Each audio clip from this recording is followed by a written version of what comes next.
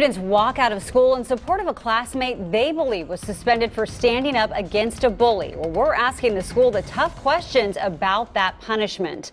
Welcome to KOIN 6 News at 4 o'clock. I'm Jenny Hansen. And I'm Dan Tilkin. You know, that student story has received thousands of likes on a community Facebook page.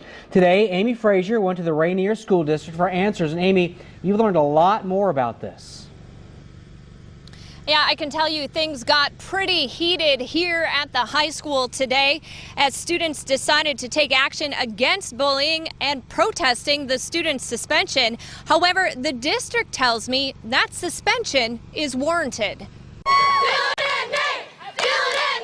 Dozens of students walked out of class today in support of 18-year-old Nate Taylor, suspended from Rainier High School for 2 days. I was very frustrated because somebody's life was on the line. Nate says he went to a counselor and the principal on May 22nd expressing concerns that a friend was being bullied. Nothing was done, so I went back to him and he told me the exact same thing, to stay out of it because I have nothing to do with it.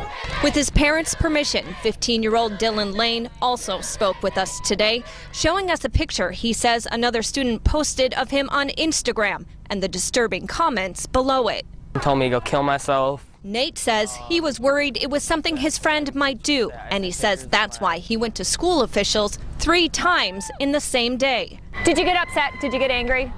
Absolutely. I was pretty intense. I was very intense about the whole situation because somebody close to you losing their lives, not just taking their lives. I don't ever want to feel that. I found out the superintendent is out of state today, but I reached him on his cell phone to find out more. Was the student suspended for being a whistleblower on bullying? No. You know, we can't discuss specifics of a student case, but we can assure you that we have never suspended a student who has come to warn us about the safety or advocate for on behalf of a fellow student or friend.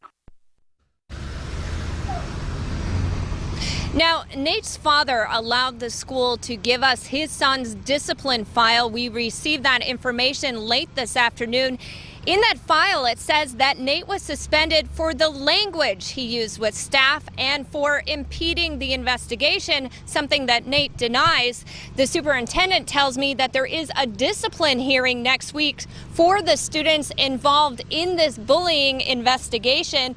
All that being said, I had a ton of students and angry parents coming up to me today. They say that bullying is a huge issue at the high school here, and they say the district needs to do more to respond and to stop it. Reporting live in Rainier, Amy Frazier, KOIN 6 News. So many things we didn't have to worry about as kids with the social media. Thank you, Amy.